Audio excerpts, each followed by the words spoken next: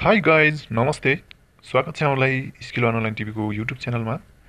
सर्वप्रथम त skill online टिभीको युट्युब च्यानलको नयाँ नयाँ भिडियोको अपडेट पाउनको लागि च्यानललाई सब्सक्राइब गरिदिनु होला र नोटिफिकेसन पाउनको लागि बेल आइकनलाई पनि प्रेस गरिदिनु होला।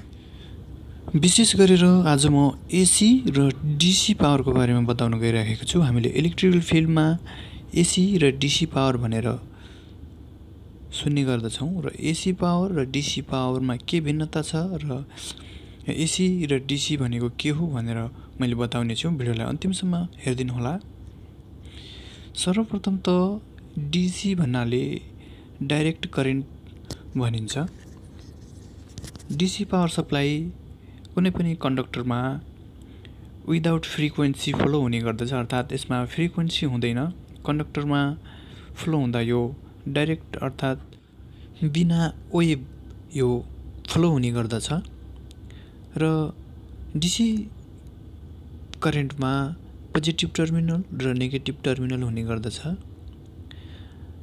र डीसी पावर सप्लाईलाई हामीले स्टोर गरेर राख्न मिल्छ, अर्थात् हामीले ब्याट्रीमा यसलाई डीसी पावर सप्लाईलाई स्टोर गरेर राख्न सक्छौँ।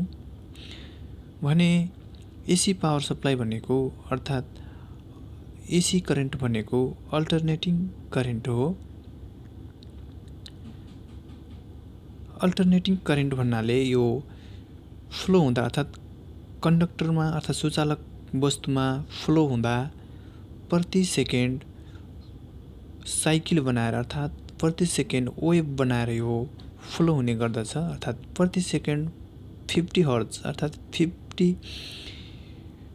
साइकल पार गर्दै यो कन्डक्टरमा फ्लो हुने गर्दछ। र एसी पावर सप्लाईमा फ्रिक्वेन्सी हुन्छ भने डीसी पावर सप्लाईमा फ्रिक्वेन्सी हुँदैन र एसी पावर सप्लाईलाई हामीले स्टोर गरेर राख्न मिल्दैन।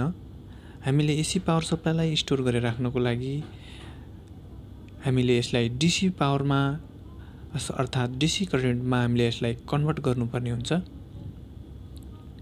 र हामीले एसी पावर सप्लाईलाई लङ रेन्जमा अर्थात् लामो दूरीमा ट्रान्समिट गर्न सक्छौँ भने डीसी पावर सप्लाईलाई हामीले लामो दूरीसम्म यसलाई प्रसारण गर्न सकिँदैन। अल्टरनेटिङ करेन्ट र डाइरेक्ट करेन्टमा हुने विशेषता भनेको यिनै हुन् र हामीले अल्टरनेटिङ करेन्ट र डाइरेक्ट करेन्टमा के फरक छ भनेर यहाँहरूले पक्कै पनि थाहा पाइसक्नुभयो र अन्य भिडियोमा फेरि फरक टपिक लिएर आउनेछु। तबसम्मको लागि यो भिडियोबाट म बिदा हुन्छु। नमस्ते, बाई बाई।